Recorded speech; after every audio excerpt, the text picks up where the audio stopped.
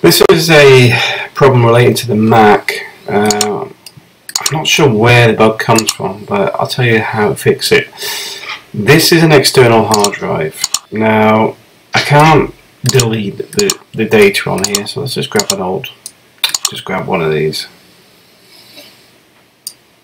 It won't let me delete it, and if I grab a picture and throw it in there, it won't let me add one. You can see there's a little no entry sign on there. It seems to be a problem with something that's going on with Mac. This has come off a Microsoft Windows machine. It's an external drive, but I want to keep it so I can read it on the Windows 10 machine as well, so I don't really want to destroy it. But the easiest way of doing this is actually to just create a new folder. I've done it here, hard drive external, copy everything across, and basically you want to just type in the search disk utility, and it should come up with something. So this Mac should be quite quick. There we go. Double click on the one that looks like that. Shouldn't take too long. It's this one with Kingston one actually. USB drive, master record, not supported. This type 4, 160 gig. Yeah, that looks like it, I think. Yeah, that's my.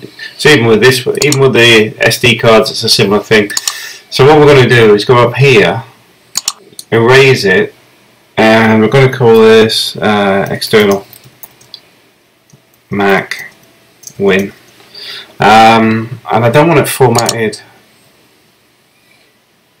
I'll just put it as a MS-DOS FAT32, which is obviously a fairly standard.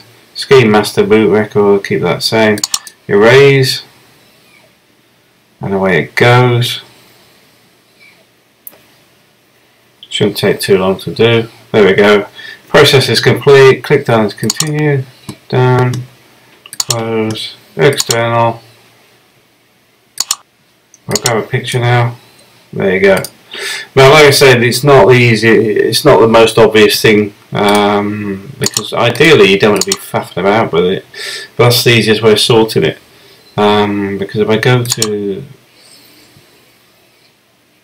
external, that one, where's that utility? Is it just gone? This utility. Just want to check which format it's in, just to make sure it's FAT32.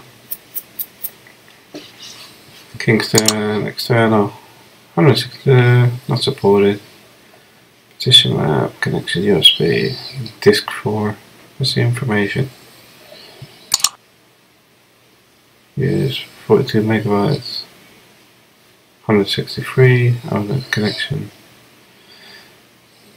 We'll recognise it, but where's the FAT32? It should tell me it's FAT32. Hang on a minute. Matt's Mac. Let's right click on that. Get info. There you go. FAT32.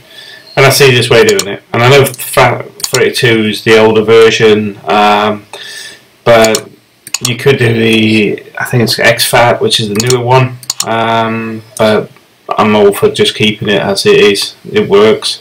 And it doesn't get the restrictions, because FAT32 normally has an issue relating to the drive size, but you'll get that in Microsoft side when you try to format it when it's over a certain capacity, because it was when Windows wrote the software for it, it was limited. I think it was 32.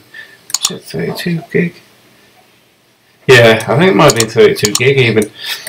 So it did have a restriction on there, but you can, once you get it on, say, the Mac, or I do it on the Raspberry Pi, it doesn't really have an issue. It's just Windows itself. But that's it. Simple as that.